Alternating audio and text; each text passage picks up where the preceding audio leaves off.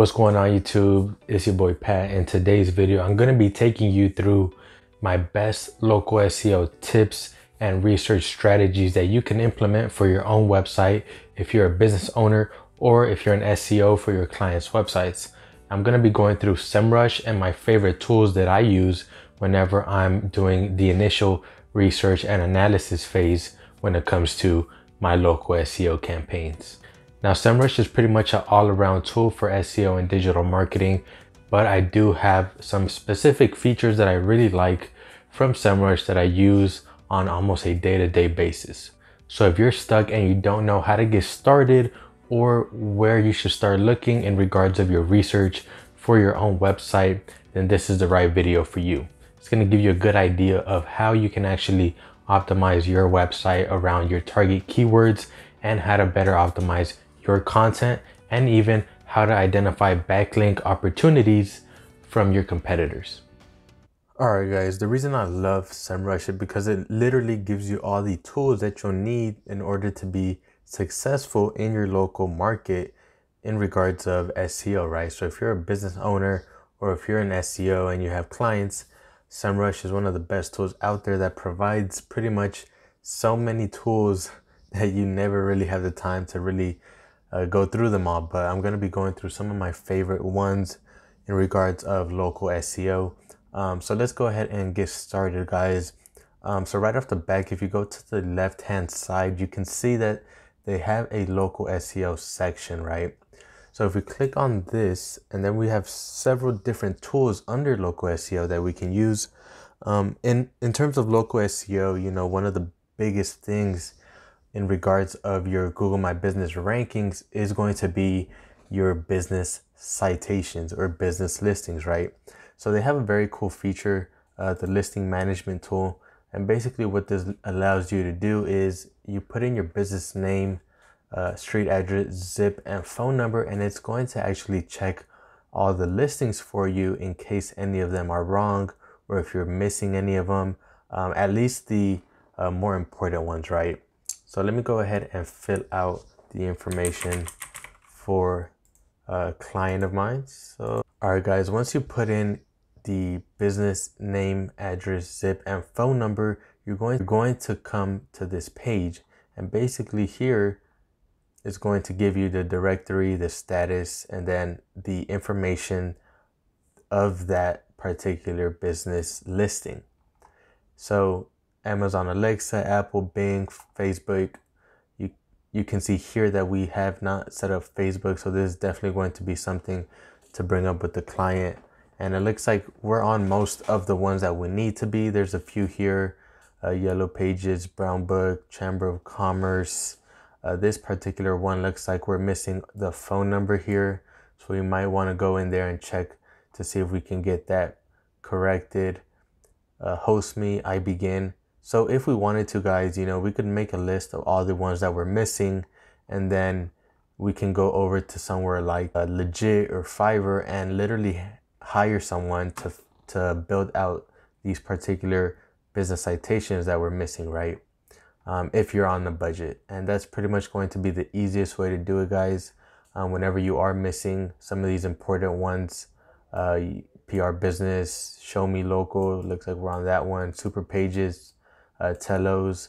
So we do want to make sure that we're getting listed on as many of these as we can, because it is still a huge factor in terms of your local SEO that you're listed on as many and the best business directories that you can get listed on, right? And these are most of the general ones that you would call like on a national level.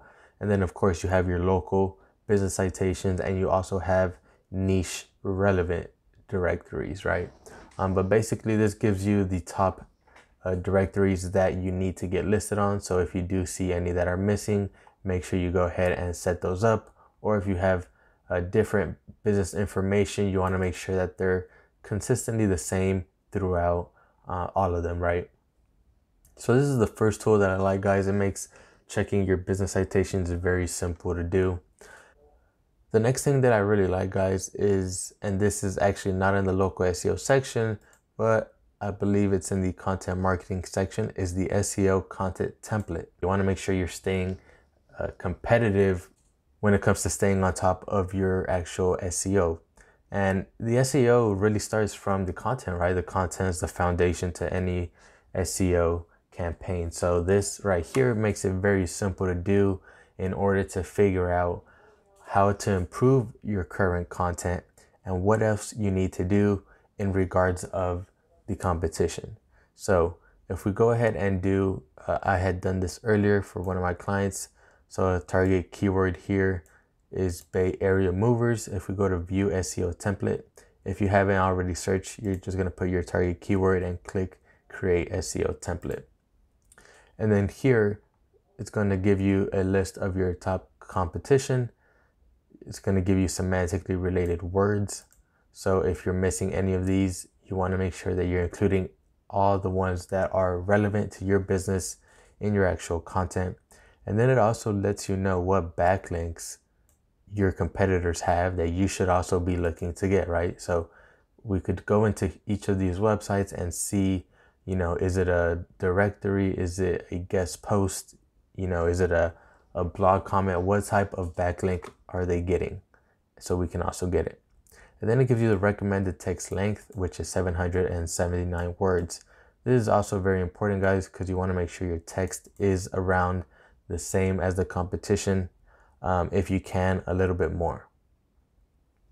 What I really like here is if you already have, let's say, existing content, or you already started writing your content, you can go into the real-time content check feature that they have, and I already pasted the content here, which comes from this website right here, Boutique Moving Services. So all I did was I just copied and pasted the content that we have currently on the homepage, and I went over here and I pasted it. And then on the right hand side, it'll give you kind of a score out of 10. You can see right now we have an 8.1 according to the keyword that we typed in. And then here it's going to give you some other recommendations in terms of readability. You might want to add a little bit more content. You can see that 779 words is right around the average. Rewrite hard to read sentences. I don't really pay too much attention to that. It's not really a huge deal. And then it also gives you some recommended keywords that we're currently missing, but we don't currently do long distance moving, so that would not apply. And they also are not currently offering storage, so neither of these would apply. But if they were, you want to make sure you add those in there within the content. Next, it says use at least one of the target keywords in a title. Don't use each target keyword more than one time, so that's not a huge deal. We also want to make sure we're adding alt tags to our images. Let's go back here. So we want to make sure our images have optimized alt tags that have, you know, a descriptive keyword in it, right? So for an example, this image here that we use in the header, these are all images that can also be optimized with the keyword in the alt tag. So let's go back here. Then if we click on the SEO, it just gives you a little bit more recommendations, target keywords. So this is the keyword that we're going after. Other recommended keywords, looks like I have most of the ones that are relevant to us, right? Local moving, area movers, moving service. And then we went over that. Link issues, looks like we're good in regards of our links. Title issues, we already went over that. But this is really useful, guys, especially if you're kind of new to SEO and you don't really know how to go about optimizing your current content. Or for an example, you can go in here and do a blog, try to improve a blog post, your homepage, service pages, right? This is very useful in order to make sure that your pages are being optimized as best as possible for your target keyword, right? It kind of takes the guessing out of SEO. So another really useful tool that I really like from SEMRush is the SEO Content Template tool. Really handy, guys. Highly recommend you guys to check it out. All right, guys, so now I'm in my client's organic research tab and we're looking at the keywords here. And basically we've been it's only been right around a month since we officially published the content. You can see that we're already getting many different rankings for many different keywords, which was the goal in regards of our SEO strategy. So we have different pages ranking for different keywords. So this is a junk removal page. This is a city page that we have. This is another city page. So you can see that we are getting rankings for different pages. So once I go into here, and we have quite a bit of keywords that are ranking between the second and fourth page of Google. So many in the 20th, 30th positions, which is a good sign because it's only been right around a month. Haven't done any major link building. So this gives me a good indication that the on page is working right. It was done correctly. We might just give it a little bit more time, start building some links, and these are going to see a increase over the next few weeks, right? But for an example, let's say you're in your actual website and you're trying to do a competitor analysis, how you can improve a certain keyword in your particular area. And let's say I would want to find out, how can I improve this keyword? So moving services, Berkeley, CA. So this is a city in the Bay Area of California that we're currently ranking 26 for. We go ahead and do further analysis on this particular keyword. We can see that the page that is actually ranking is our actual city page that we created, right? So what I want to do is I want to go over here, and then let's scroll up to the keyword gap analysis tool. And basically here we're going to compare our page versus competitors' pages. And the way you do this correctly is I'm going to go over to Google and I'm going to put in the target keyword that we want to do research on. And then let's go back here. Now you want to click where it says root domain, because we only want to do competitor analysis on this particular page, right? We don't want to use our home page. We want to make sure we're comparing this landing page against our competitors' pages. So what I'm going to do is I'm going to click on root domain, and I'm going to go down to subfolder, and then I'm going to paste our location page. And now I'm going to go back into Google, and I'm going to take our competitors' pages, right? So we can see most of these are also going to be other subfolders. So I'll go ahead and paste these other competitors into here. And you can do as many as you can. It allows you to do up to 4. So if you can, I would highly recommend you guys to get 4 of your competitors, because the more you have, the better data you're going to get. Then we're going to click on compare, and then right here it's going to give you the top opportunity. So this is a top keyword that we currently don't have, and that's because we don't currently offer storage, so I'm not too worried about that. But if we scroll down here, you can see it has the shared keywords.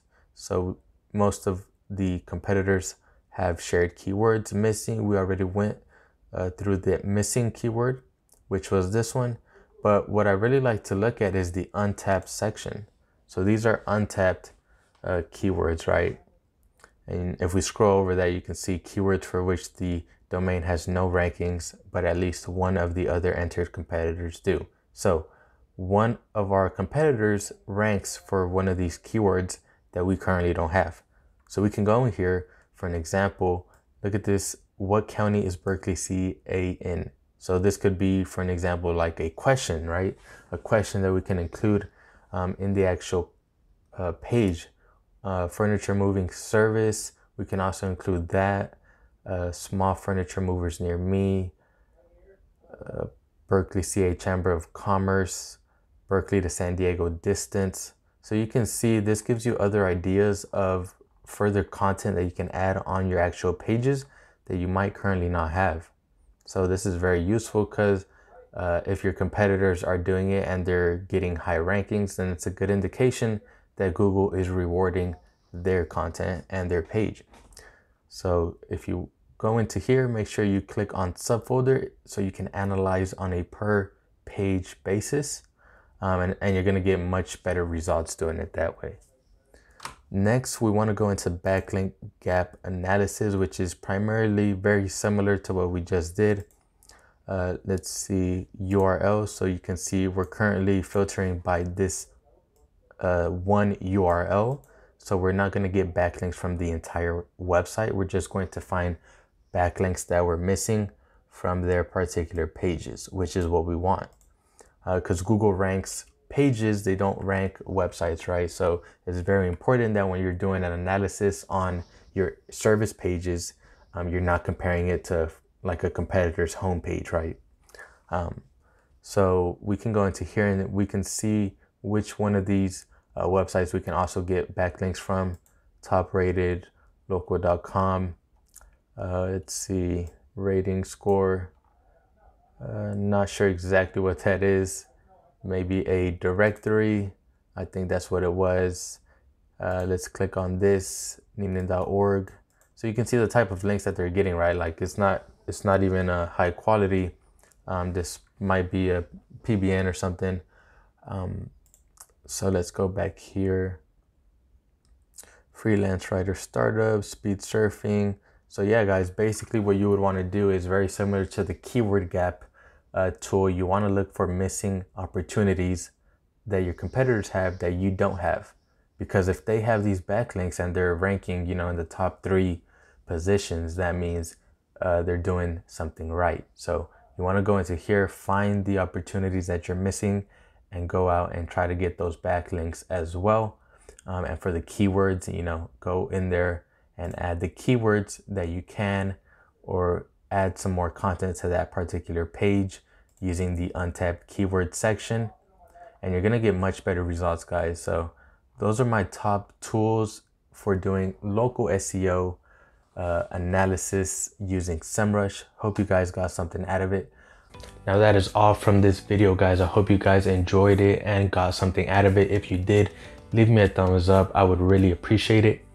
Thank you guys so much for the support this year. I know it's been a crazy year, but I know we've been getting through it, and I can't stress how grateful I am for each and every one of you guys for watching my videos, for liking them, for subscribing.